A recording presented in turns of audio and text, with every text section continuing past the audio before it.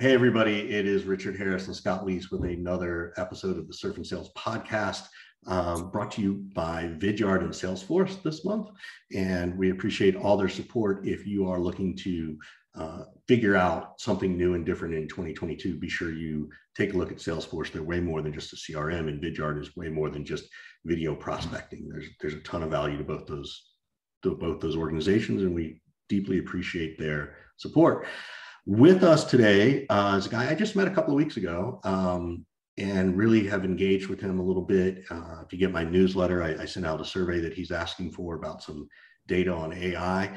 It's Barry Traylor, who is, as self-described, a leader in sales coaching, mentoring, and sales operations, which, having gotten to know him, he is. I can easily say that that's true. But Barry, thanks for joining us. We really appreciate it. Glad to be here. Yeah. So talk to people, a lot of people, if they don't know you, you've done a ton of stuff at like CSO Insights. You were at Miller Hyman. You've sort of come in from my vision is like this corporate level of sales and sales leadership. But way back when, how did you get into sales? Like what pulled you in? I actually always wanted to be in sales. A lot of times, folks will get up, speak at a sales conference, and how many folks here growing up thought they wanted to be a salesman? And I would raise my hand. I'd be like one of two people in the room raising my hand. I always thought it was cool. And my grandparents had a grocery store in San Francisco. And I remember when I was 4 years old, my grandmother, I'd be standing in front of her and people would come in and she'd have her around. She'd, give me one of those knuckle rubs on my head saying, "This kid's a natural salesman." And I thought that was the greatest thing in the world. And I should have just stuck with that. I started, I got a Christmas job when I was 12 working in men and boys shop in retail. And I sold magazines, on new birth leads and sold encyclopedias door to door. And I was having fun and making money. And bought this, you've got to get serious and get a degree. So became an engineer. And that was like the biggest detour of the biggest wrong detour of my life. I think all salespeople, good salespeople, have the wrong detours, right? And, when I finally decided I was going to be my own man. Actually, I when I graduated, I worked in underground construction for a few years. And then I went into the public sector, worked for a small municipality and got my license as a registered civil engineer in California, which is kind of a big deal. And then I went into the private sector selling engineering design services and did that for almost 5 years. And it was great, except everybody wanted to call it something other than sales. It's front end work or feasibility or biz dev or whatever. Nobody wanted to call it selling. And I don't know if either of you know Jim Rohn's name. Did you ever? Oh, yeah. Yeah. So Jim Rohn talks about the day that turns your life around. And I won't bore you with all the details, but I had figured out a way to sell big engineering projects that was unlike anything any of our competitors were doing. And instead of talking about our engineering prowess, I got really expert at grantsmanship. And so these multi-million-dollar design projects, we would always make the cut because we, had a substantial firm and experience and so on. And I would always start the presentation the same way by saying, the other 2 or 3 firms you're going to interview today, we've all been to the same schools, we all have the same license, and we can all do the work. The other firms are going to get you a great set of design plans. We're going to get you funded. And we killed it. 1, 2, and the third one, when I heard that we got it, this was over a course of about more than that, maybe 14 months. I was working at home that day. And when I heard that we had gotten the third one. I remember running up and down the hall, screaming and excited and everything. Called my boss and I said, we got it. And he goes, yeah, I know. And I said, what? He goes, yeah, we heard, this morning or yesterday or something. I'm like, dude, I just found out. And I said, let's celebrate. And so there was a restaurant in San Jose, 17 West. We met there. This is back when everybody used to drink at lunchtime. And they got there ahead of me. And as I'm walking across the dining room, I'm looking and I'm thinking, wow, something must have really gone wrong, because there was like no celebration. It was just really quiet. And so I sat down and I'm listening, and they're all concerned now because we got this job. Now we're going to be crushed with yet another one of these big projects. And I had ordered a bottle of champagne and they poured it all around. And this is the first time I've ever told this story publicly. And so after it was everybody had a glass of champagne. I said, well, we need a toast. And my boss said, you're right. Here's to Bill. And Bill Smith was going to be the project engineer. And Bill Smith, he had getting this job like, the figurehead on a ship has something to say about where the ship is going. And I was like, I just couldn't even believe it. And I said, here's to Bill. And we all clinked our glasses, and I shot down the whole glass of champagne, and I said, gotta run. And they said, what, you just got here? And I said, yeah, no, something came up, I gotta leave. And as I was walking out of the restaurant, all I could think was, this isn't public TV, but I won't say it. F this. And that was the day that turned my life around.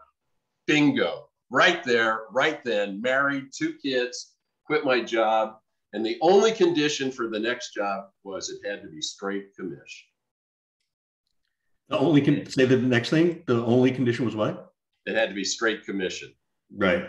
And The reason for that, I've never been a money guy, but the reason for that, you may be a great guy, you may be a team player, but if you did your job, you get paid. And if you don't get paid, you may be a great guy and all that, but you must not have done the work. Yeah. I've been that way ever since. And that was 40 years ago. Wow. So talk a little bit about, how you've worked at Oracle, you've worked at a couple of different places. One of the things I saw about one of the things you do is the Sales Education Foundation. Yep. Right? What is that? Because I don't even know that people know it exists, at least in our crowd. Probably right? didn't. So I think these are still pretty current stats. There were 3,462 colleges. I'm going to give these stats from about 3 years ago. There were 3,462 colleges and universities in the US. And at that time, 35 of them gave a degree or a certificate in sales. And I would say today, maybe that number is up around 180 give a degree or a certificate in sales. And they just don't do it. And yet what's interesting is the schools that do, like University of Ohio, Baylor, there are a number of schools now that are active in the program and active in the Sales Education Foundation. They have graduates getting signing bonuses. They've got like 100% hiring rate that they get these programs because they've been exposed to sales training. They know how to prospect. It's really, what a ridiculous gap in our education system. The fact that sales has not been taught. I mean, when any of the three of us who are at different decades, I think, none of us even had the opportunity to take a sales class, let alone have a certificate or a degree. It was not even an option, right? Yet more people leave school and end up in sales jobs than any other role. Well, we can talk about this for the whole hour because this is my whole thing. It's literally my purpose. I'm happy to riff on this for our entire time. Well, let's in keep going. engineering, I would actually go back to, I graduated from SF State, and I would go back to the Engineering Society, and I've done this at a few other, down at Santa Clara and a few other universities as well. In engineering, you graduate in engineering, you're an engineering graduate. And then if you pass this 8-hour exam, you're an EIT in engineering training.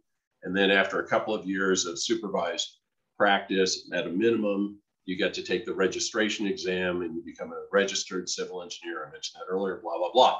So guys get out of school, folks get out of school, and they get a job and they're working.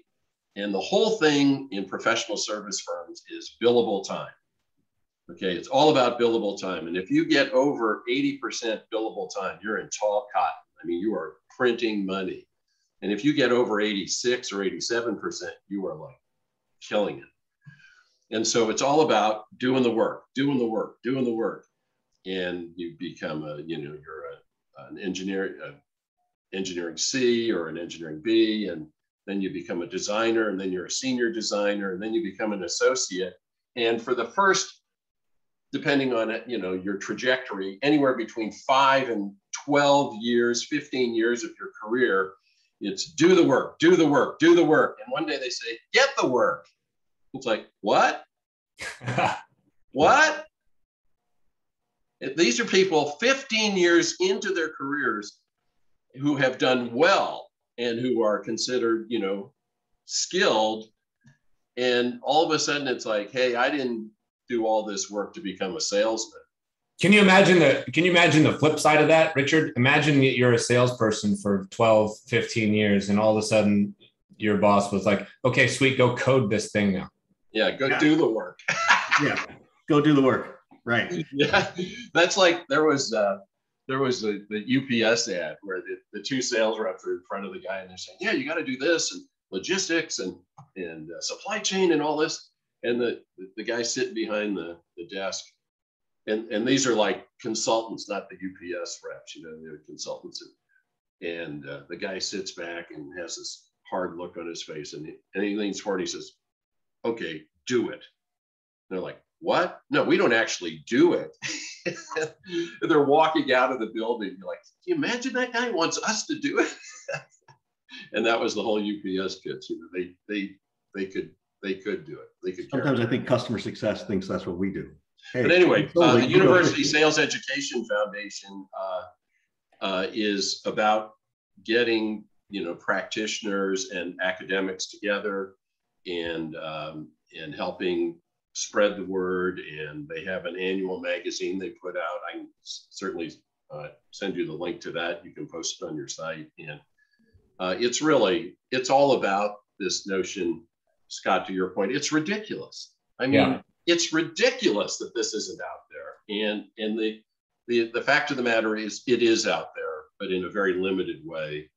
And it should be much more. Yeah. So. Well, hopefully the trend of more certifications and degree universities, you know, continues. And I don't know, maybe by the time my kids are in school, or my kids' kids at the very least, it's like a part of, you know, normal degree and curriculum and master's degree and part of the MBA and all this kind of stuff.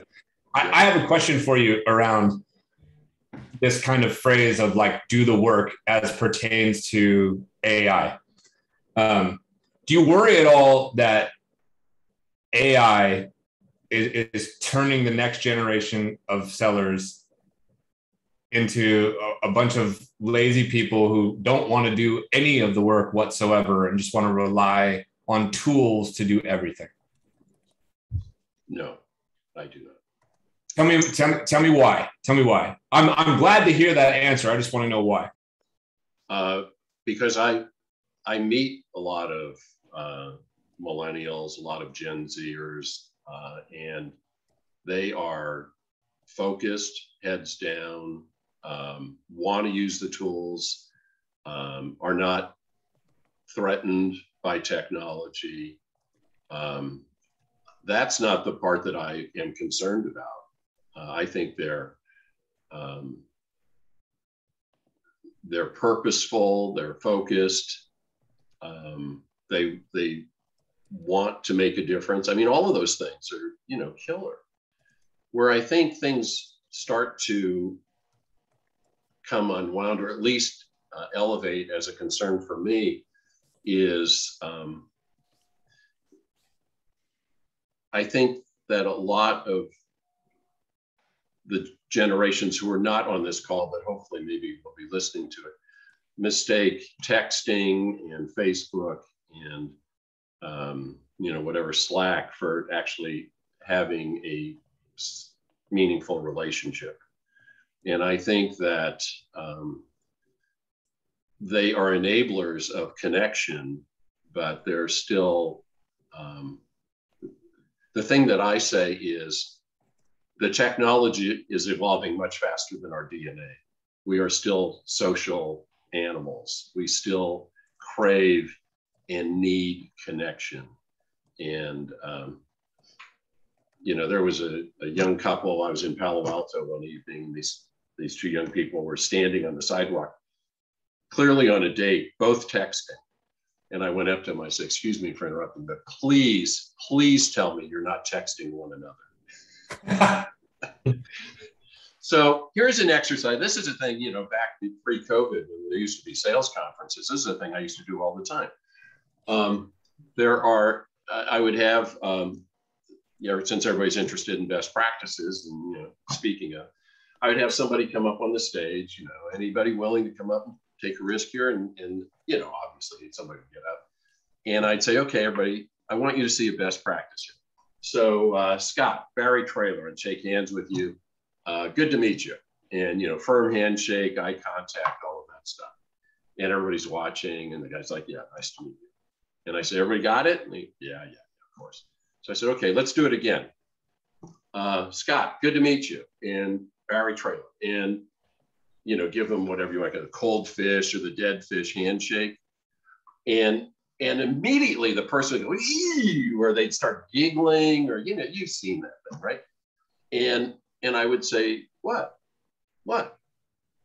And I'd talk to you, "Did you see anything different?" You didn't see anything different.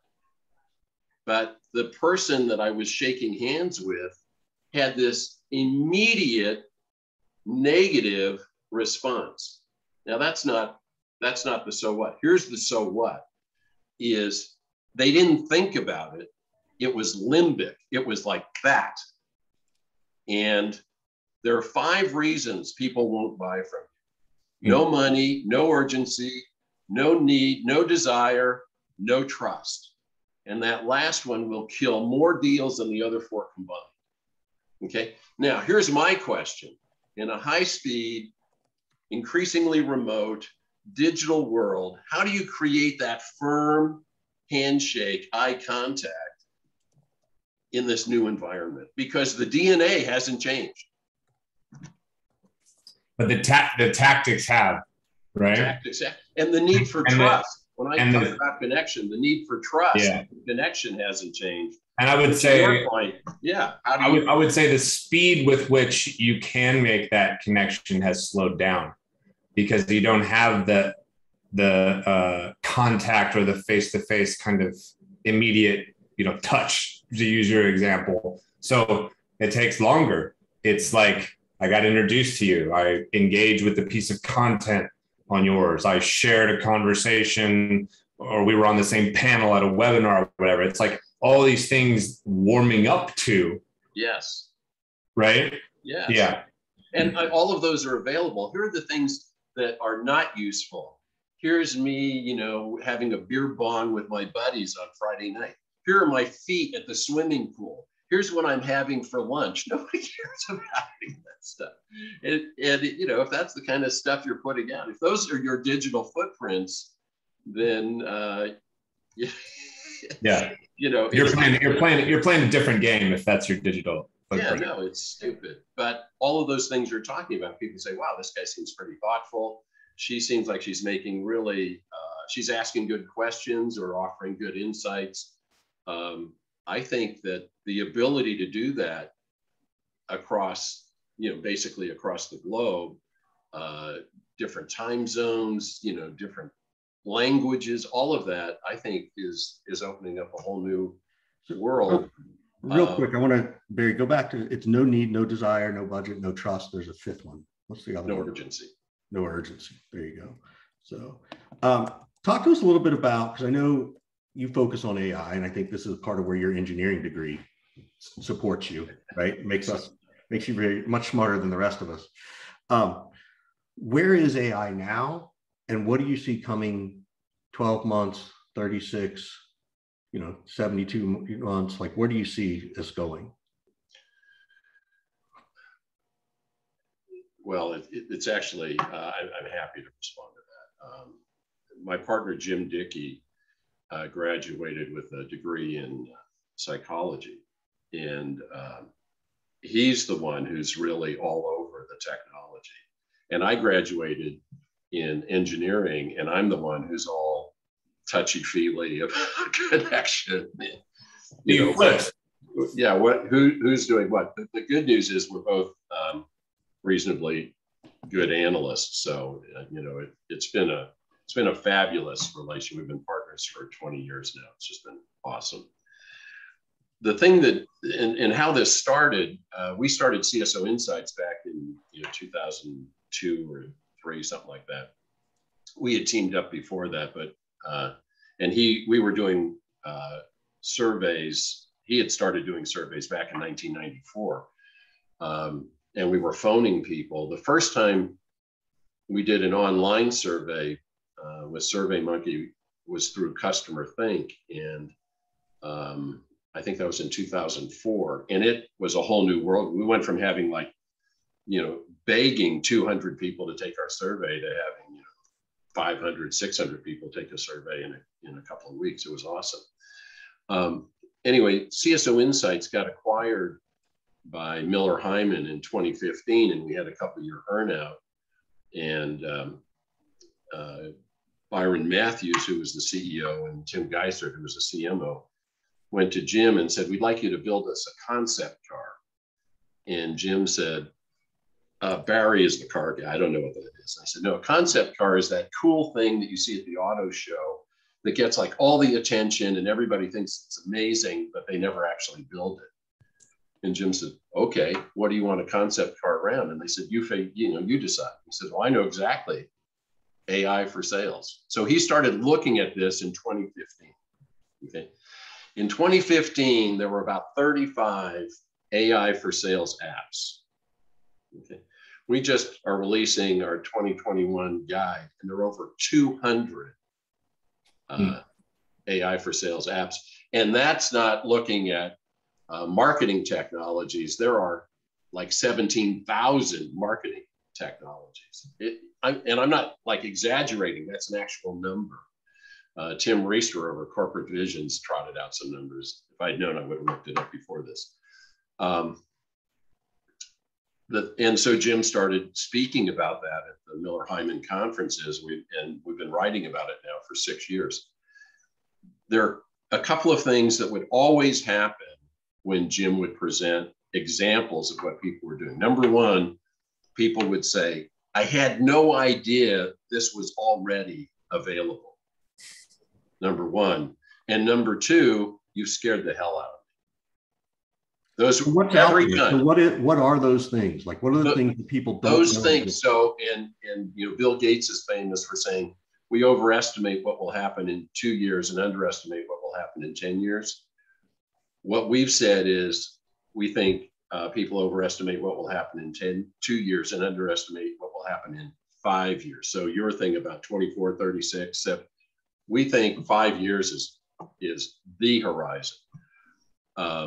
There are things happening. Everybody knows about Chorus and Gong, where you can have calls, and they'll analyze the call and how much talk time you were talking versus, listening, and when certain things came up and who brought up price and when was it brought up and was a competitor named and who mentioned the competitor. All that's, that's like you can have that now. Einstein and a lot of the analytics, when you look at pipeline management of VSO and Insight Squared and so, there are all these things. There's a great line, the future is already here, it's just unevenly distributed. There are people who are leveraging this stuff And we have examples online. One on call coaching is on our website, but I'll just put a quick plug in here. I hope we'll be doing this again in a couple of months.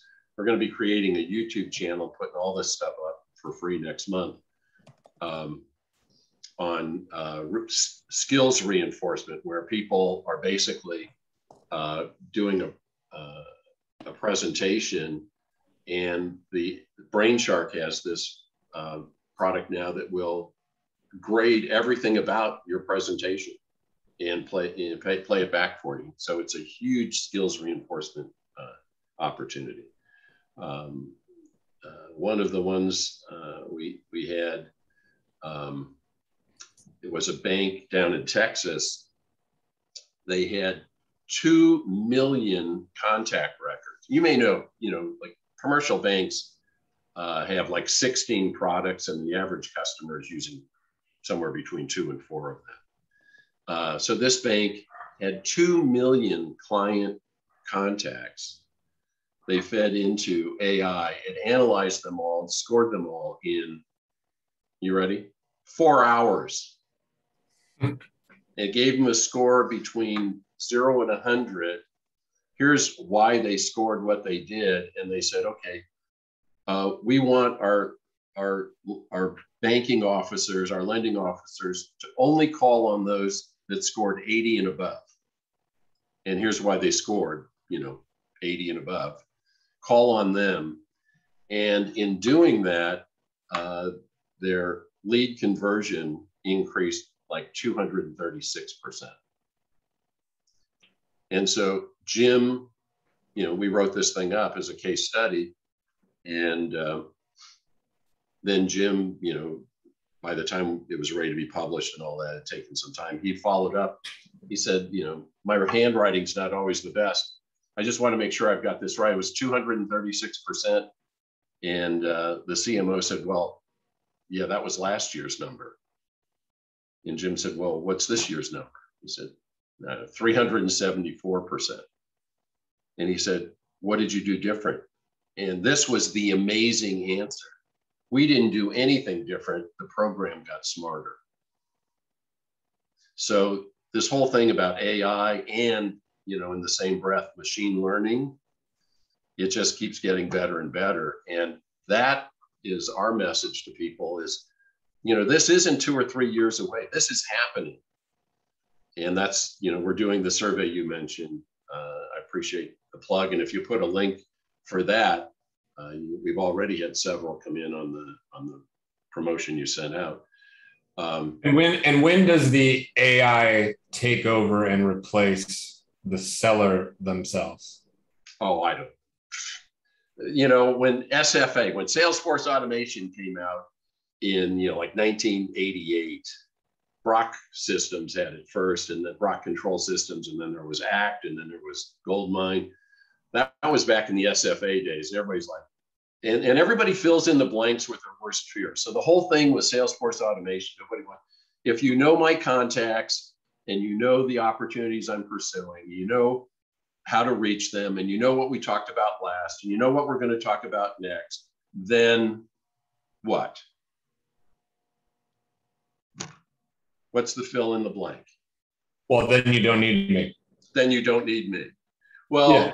Here's a news flash. We're not looking to fire the sales force. We're trying to hire salespeople here, okay? It's like, here's the real deal. We don't need you to do low-level selling work. We don't need you to be a walking, talking product brochure. And so if you watch our video on levels of relationship, also on our website, vendor, preferred supplier, consultant, contributor, partner, ultimately trusted advisor, But we're analyzing pitch. Yes. We're analyzing recordings. We're analyzing email through apps like Lavender, which is basically Gong for email. And I forgot the one that you mentioned about all the data and the analytics. I think so, yeah. Insight Squared. Yeah. Insight Squared. Yeah, all that. So all these things are being analyzed. So at what point, and this is what I think, and I believe, and I don't think it's doomsday. I think at some point, I'll be having a conversation with you on this monitor here. And my second monitor will be like a fucking teleprompter, like I'm a politician. And the AI will be telling me what to say to you, yes, and almost how to say it based on who you are and all these different data inputs that I have. So there's not that much thinking that comes from that. It basically just becomes a voice actor type situation. Could be. I don't think that we're that many years away from that kind of situation. I could be completely wrong, and I've been made fun of and mocked before, but I don't know why it won't go that direction. Well, I think that's what the Gong and the courses are driving to faster, and I'd be willing to bet they have some of it. I work with a couple of startups on the facial recognition side and bringing that piece in too, so that it is interesting to see what is the intellect of the salesperson going to have to be in comparison, at least in this world, right? Like in the sophisticated inside sales, SaaS selling world, right? I do think the one thing that will be interesting is when the buyer is willing to trust not talking to a human, that's when we'll be replaced. Right? Well, that's already happening. Right. That's Amazon, right? Like that's so many places, right? Yeah. How many people do you talk to at Amazon? Right. So, but here's the deal, at least from my point of view, and I agree with you, Scott. All of that's happening, and all of that is coming. I see it not as replacing, but as freeing reps. Just like technology. If you look at, we just last night, closed out the Olympics. If you look at the performance of the 2020, the 20/21 Olympians versus, the 60s and 70s. I mean, it's just wickedly more advanced now. It's wildly more advanced. And that is because of all of the technology and training and coaching that has enabled that. And I think it will be exactly the same in selling. This is the stuff that Jim and I are working on is, sales as a profession. What are we becoming and what do we want to become? And we think that the kinds of things that are changing, you're going to move from persuasion to co-creation and collaboration. And all of this grunt work, the grind of, researching accounts and, what is their financial performance been? How are they positioned competitively? And, that stuff used to take days, sometimes months to pull together. There are apps that'll pull that together for you this afternoon. I mean, that's interesting.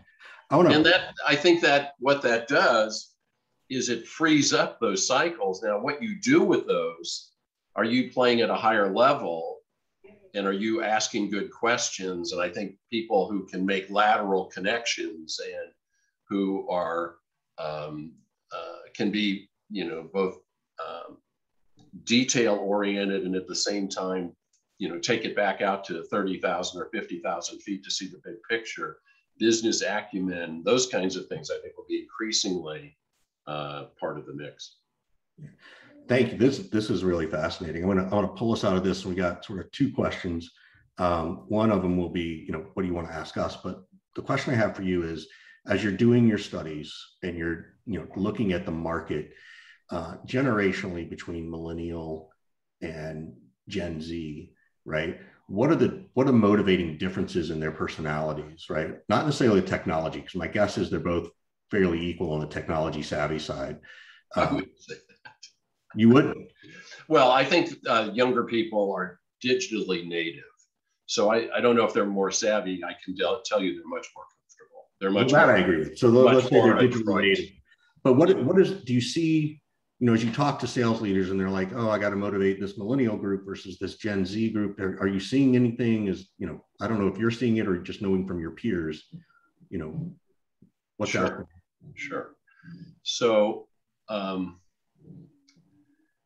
and I wrote about this in that column where I was, referencing your recent study, which I thought was fabulous, by the way, on the mental health of sales. And I'll put a plug in for you on that.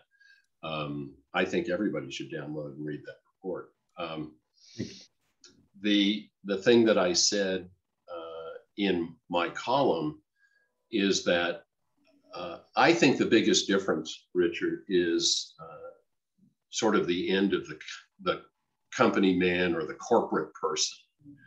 I think that younger people, let's just say millennials and Gen Z, are interested in and mean it when they say work-life balance, having work that is meaningful, that they want to do something related to their purpose. And why I think it's more similar today than it was 2 years ago is the pandemic has caused a lot of people to be asking themselves that question, and not just young people embarking on their careers, but people who've been at it for 15 or 20 years saying, wait a minute. Back in the early Silicon Valley days, if you had 3 to 5 years in with a company, it was part of the attraction of high tech back then is you would get anywhere from 1 to 3 months sabbatical. And they stopped doing that. And they didn't do it because it was too expensive.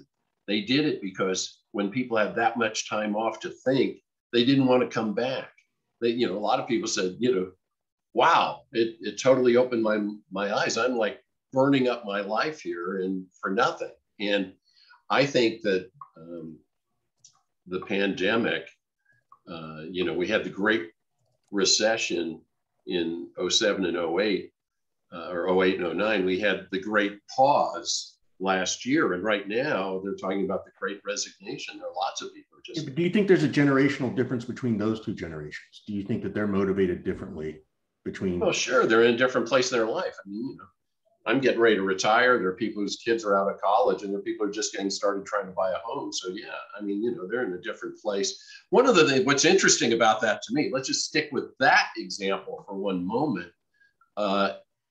When you look at sales as a career, if you don't buy this will be good for your career speech and go into management, if you just kept selling and got better and better and said, no, I want to stay in my chair.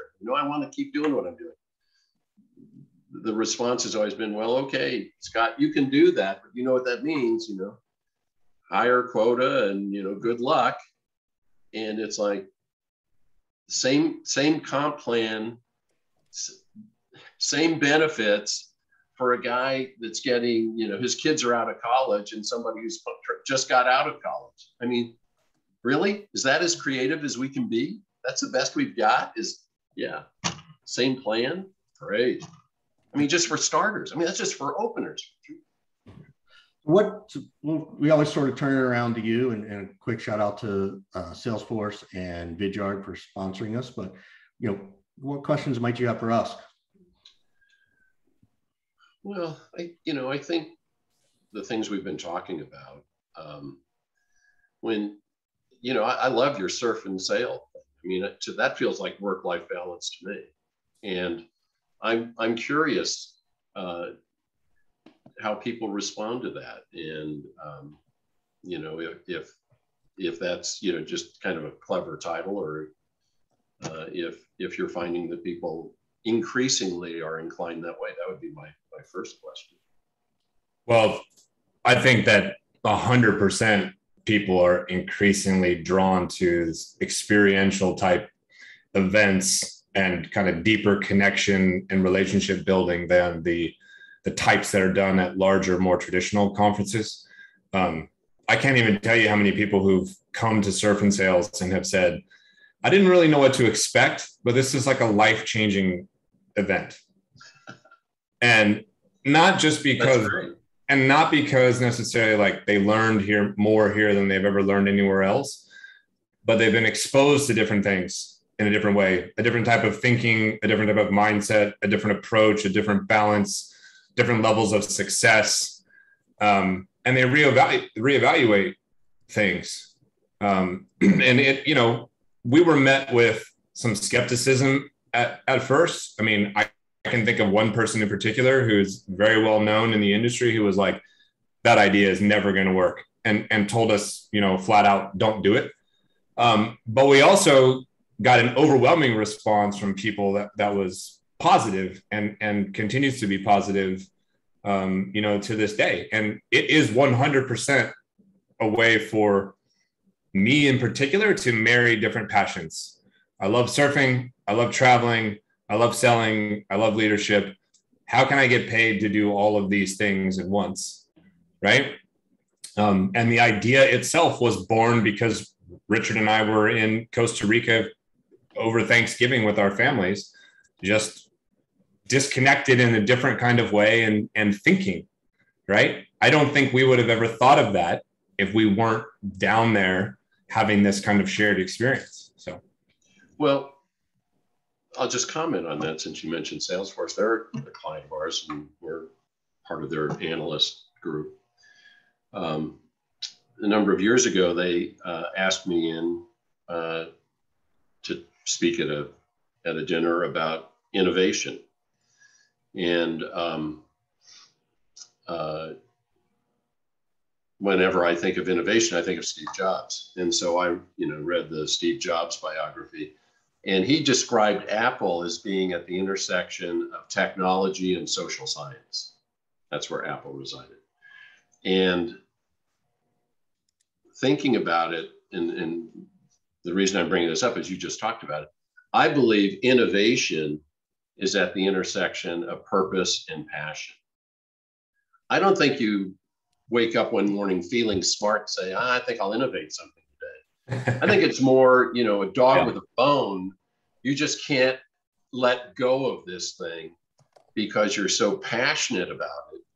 And at some point, you know, your purpose and passion overlap and you innovate. That's exactly what you did. You know, you think in a different way. And what was interesting to me, the next time I was giving that talk, you mentioned, Richard, early on my time at Oracle. And the first time I presented sales mastery at Oracle, one of the things I always say, you know, there's this huge lie that has been told and repeated over and over and over to sales reps, which is good number, good sales rep, bad number, no donut. You are your number. And the room exploded in laughter when I got up and said, you are not your number. The room, I mean, if they had squirt guns and toilet paper, they would have been throwing it at me. I mean, it was just ridiculous. I mean, everybody just, they couldn't stop laughing. And you are not your number. Your number is a reflection of what you do and how well you do it, but it's not you. And you take, you know, your cool car and your cool house and your cool whatever away, and you're still here. Okay, it's not you. So what are we doing here? And the thing that got almost as big a laugh line was, I believe business is just an excuse for us all to hang out together. I love that. That's good. And everybody laughed at that. It's like, oh, you're from California. It's like, yeah, born and raised. It was about 3 years later, after giving that talk a few times, that I finally realized there's another question. It's like, hang out together to do what? And I think the answer is to do good. That's where the purpose comes in. Okay. And if my whole deal about sales mastery, you know, Nielsen did a thing, and, you know, who's trusted, who's not. And you can look this stuff up online, but, you know, like doctors and ministers were like number one. Ministers have probably slipped a little about that. But number 19, tied for 19th place, were sales reps and politicians. Okay. Now, you know, as an engineer, working in the back room, you know, I probably would have an opportunity to meet, you know, 2 people a month. As an accountant, you know, as a lot of things. As a seller, you know, you get to meet 2 people a day. You get to meet 2 people an hour. Imagine if we were able to raise the perception of sellers to first or second place, what a different world we'd be living in. If we took all that nonsense about, you know, glad handing and bullshit artist and snake oil salesman and how do you know when a rep's lying, his or her lips are moving. If you took all that crap and just threw it aside and said win-win, collaboration, co-creation, connection, communication. I can't win if you don't. You won't win if I can't. When we finally figure out we're actually in this together, imagine. Hey, that could be a song. Could be. Scott is the musician between the 2 of us. So X. So that's what I think. That's why I don't think AI is going to replace it, because AI can analyze stuff, but AI has no judgment. AI has no intuition. Yeah. AI has no soul. I would agree, and I'm not worried about it. Yeah. Well, thank you, Barry, so much for joining us and really like going deep on a topic that I think a ton of people think about, curious about, may not research it or know where to research it. So yeah, we really appreciate it, Barry. Thank you for your time today. Yeah, thanks so much. No, I've enjoyed it. It went pretty quickly here. I did a lot of talking. If you can, anybody who's interested in taking the AI for Sales survey, and you don't have to. It's people who've implemented AI, people who are considering it, or people who looked at it and decided against it. It's a 3-minute survey, whatever camp you fall into. I'll also send you the link for the Sales Education Foundation. I'm really delighted you brought that up, because it's a great organization, and you know, it addresses this thing we were talking about early on, actually getting people trained, educated in this stuff. Unlike all of Awesome. Unlike all of us, that's right. Exactly. Thank you, Barry. We appreciate it. My pleasure. Great meeting. Thanks for having me in, guys. Enjoyed it. Bye-bye.